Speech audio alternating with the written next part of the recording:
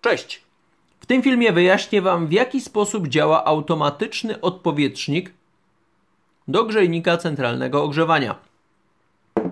Taki odpowietrznik możemy kupić i zainstalować w swoim grzejniku. Najczęściej przy grzejnikach znajdują się takie odpowietrzniki manualne, do których wystarczy podejść za pomocą takiego kluczyka lub wkrętaka płaskiego, odkręcić śrubę i tędy będzie wydobywać się woda i powietrze. Czyli w ten sposób możemy odpowietrzyć grzejnik. Ale trzeba zrobić to samodzielnie. A automatyczny odpowietrznik do grzejnika będzie wykonywać te czynności odpowietrzania grzejnika automatycznie, czyli bez naszego udziału. Jak taki odpowietrznik działa? Jeżeli odpowietrznik jest zainstalowany w górnej części grzejnika z prawej lub lewej strony, to gdy poziom wody będzie na samej górze, to odpowietrznik się zamknie, czyli uniemożliwi wypływ wody i powietrza. Jeżeli poziom wody będzie spadał, to odpowietrznik się otworzy i umożliwi wydostawanie się wody i powietrza tędy. Ale jak to działa? Zobaczcie. Odkręcimy koreczek. Odkręcimy tą nakrętkę, pod którą znajduje się uszczelka. O-ring. I tutaj jest zaszyta cała funkcjonalność. Zobaczcie.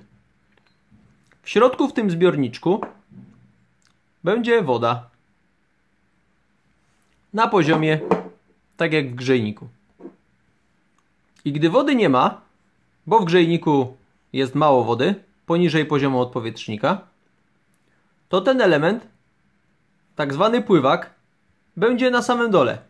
Będzie tu zwisał. A to spowoduje, że jeżeli będzie zwisał, to tutaj, gdzie jest otwór na wydostawanie się powietrza i wody, ten otwór od dołu będzie odblokowany. Tam jest taka uszczelka biała. Czyli będzie mogło się powietrze i woda wydobywać. Tu też to można zobaczyć w ten sposób. Po prostu poprzez to, że pływak jest na dole, to jest odblokowany ten otwór. Ale gdy woda będzie się unosić i tutaj w tym zbiorniczku będzie jej coraz więcej, to ten pływak też zacznie się unosić. On jest wypełniony powietrzem, albo jest to plastik unoszący się na wodzie. I jeżeli ten plastik, ten pływak będzie się unosił do góry, to w pewnym momencie zamknie wypływ powietrza i wody tamtędy. Po prostu zobaczcie. Uniesie się do góry i ten otwór będzie zablokowany. Jeżeli znowu spuścilibyśmy wodę z grzejnika, to znowu się to automatycznie otworzy. Woda będzie się napełniać w grzejniku, aż odpowietrznik się znowu zamknie i uniemożliwi zalanie pomieszczenia, ale co najważniejsze, automatycznie będzie odpowietrzał nasz grzejnik. Dzięki temu nasz grzejnik będzie w pełni wydajnie grzał. Jak widzicie, bardzo proste urządzenie. Zakładamy o-ring.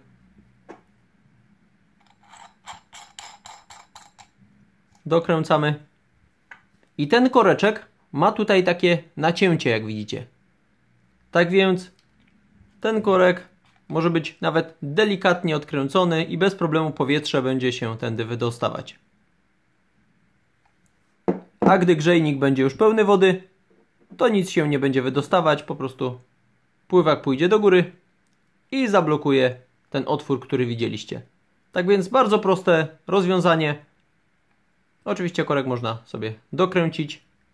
Wtedy odpowietrzenia nie będzie. Tak będzie działać odpowietrzenie automatyczne i tak także. Tak więc tak na luzie zostawiamy sobie w grzejniku zainstalowany i grzejniki same będą się zawsze odpowietrzać, gdy tylko będzie taka potrzeba. Dajcie znać, czy używacie takiego rozwiązania. Tego typu odpowietrznik jest około 5 do 10 razy droższy niż taki zwykły manualny odpowietrznik, ale jest też znacznie bardziej wygodnym rozwiązaniem. Dziękuję Wam za uwagę, trzymajcie się, pozdrawiam i czekam na Wasze komentarze, czy korzystacie z takich automatycznych odpowietrzników. Cześć!